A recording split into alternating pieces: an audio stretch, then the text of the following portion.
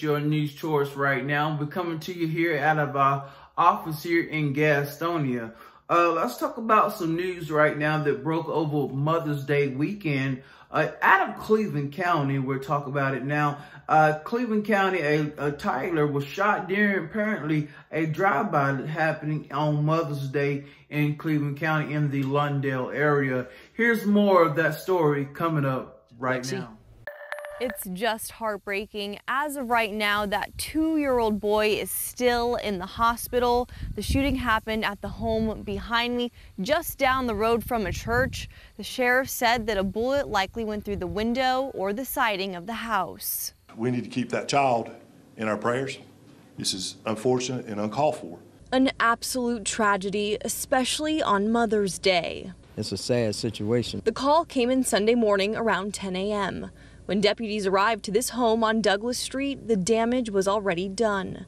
They found a 2-year-old boy shot inside the home. We are treating it as a drive-by, by the way it was actually called in, but it is extremely a fluid case and it's changing rapidly. The Cleveland County Sheriff, Alan Norman, says the boy has serious injuries but was awake at the scene. The boy was taken to a local hospital before being flown to a hospital in Charlotte. Joseph Lee lives next door. He found out what had happened in church. Hit to the gut when it was said, yeah. 2 years old, he was just over here in the yard yesterday on his little tricycle. He was telling me about riding his bike. He was just a lovely little boy. The quiet neighborhood is still in disbelief. Lee saying these days there's too many guns and too much violence. And nothing happened around here in years, since maybe the early 2000s. So they needed to put the guns down, whoever did it. And at this time, no arrests have been made. This is still an active and ongoing investigation. If you have any information, you're asked to call the sheriff's office. Reporting in Cleveland County for WCNC Charlotte, I'm Lexi Wilson. Here's another story we're working on as well. You may have been in the store and know a couple of items, household items, or prices are beginning to rise here locally here in our area. And here's more a little bit on this story coming up right now. This year, those homemade Mother's Day brunches weren't only served with love, but likely a bigger grocery bill. Compared to last March, coffee is now an average of $4.67, up 8%. Eggs up 7%. Bacon and bread both up 11%. Chicken up 10%. Sarah Grabsky is a mom of 2 girls with another baby on the way. She says her grocery bill has steadily increased the last year. It ranges anywhere from $20 to $50 more expensive probably than 6 months ago, which when you're making a few trips each week, you know, that adds up. The Grabsky family is lucky. They have a way to cut corners. Yeah. They get meat and dairy products from their farm in Erie, Pennsylvania. But recent price hikes on other essential items have forced Sarah and her husband to take a second look at their budget. We've had to rework some of our finances.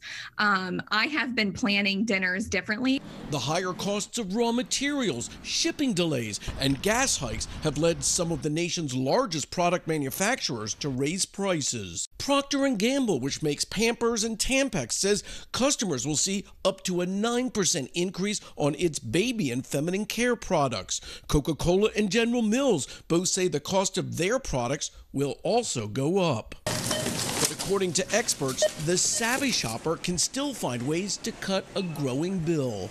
Use store brands. They're often produced in the same factories as the national brands that you're familiar with, and they are a whole heck of a lot cheaper. Unfortunately, the price hikes don't stop at the store. If you are working from home, those long Zoom meetings aren't the only thing making your power bill go up. The price of electricity has risen 3% since last spring, a shock to consumers nationwide, with summer just around the corner. Yeah, I actually went into the store myself and noticed a couple of items is on the rise. Also, let's have a checkup on our forecast right now.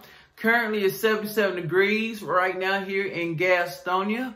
And we are tracking some rain. We do have a severe thunderstorm warning for parts of Gulfport County in North Carolina. And that should be expiring any moment now at the 4 o'clock hour.